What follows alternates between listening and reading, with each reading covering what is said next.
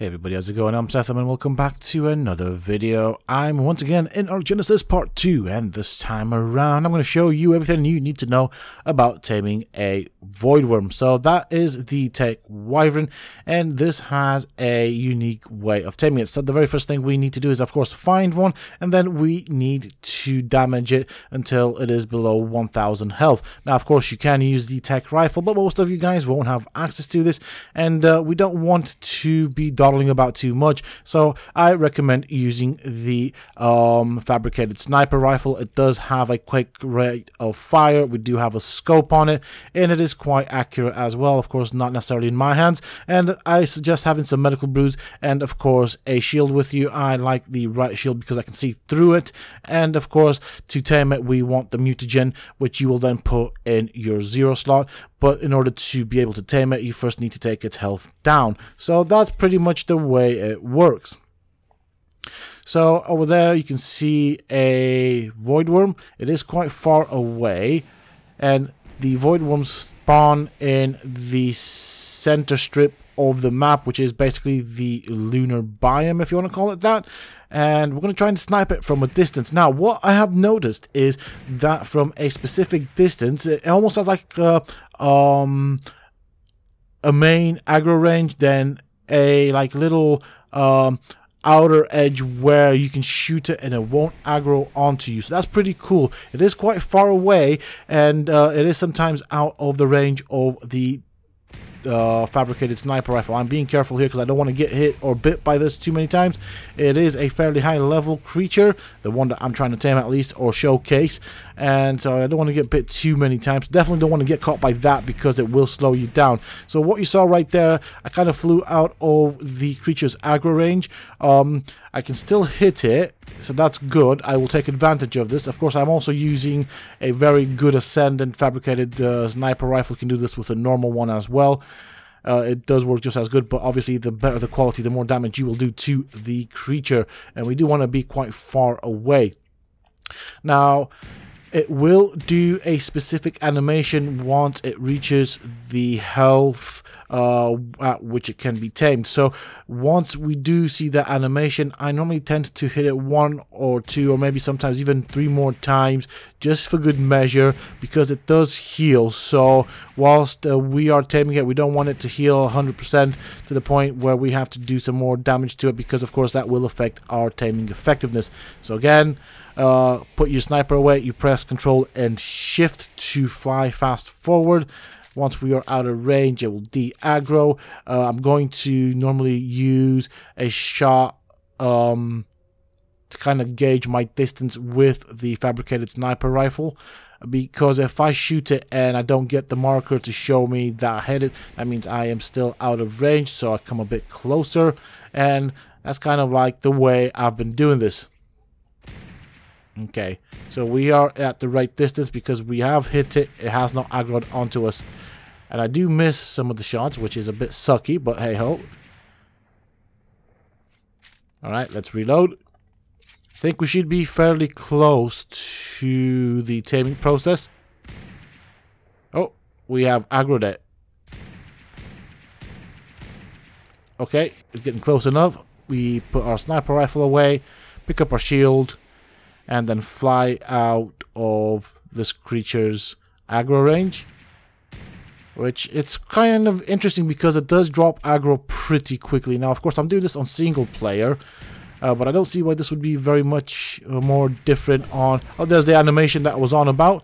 I don't see why it would be much more different on the servers.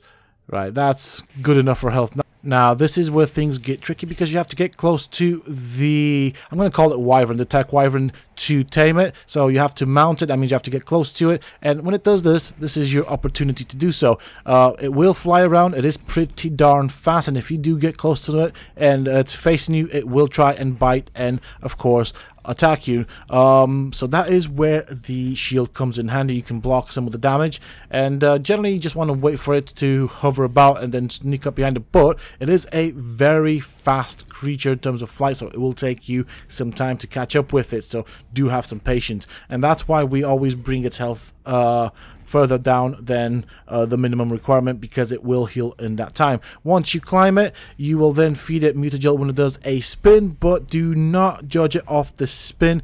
You want to judge it off of the prompt. So you will just press E when the prompt goes white. Now, for some odd reason, the wyvern does like to dismount me, although I do the right thing. I don't quite get why this is a thing, so this could potentially be a bug. And another bug that I have seen is where I bring down the wyverns, the tech wyverns, the tech worm.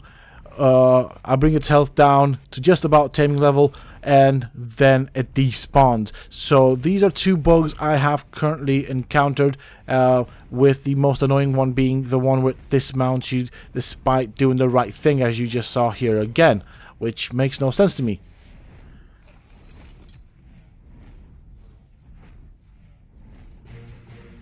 Alright, here we go. We have our Voidwyrm.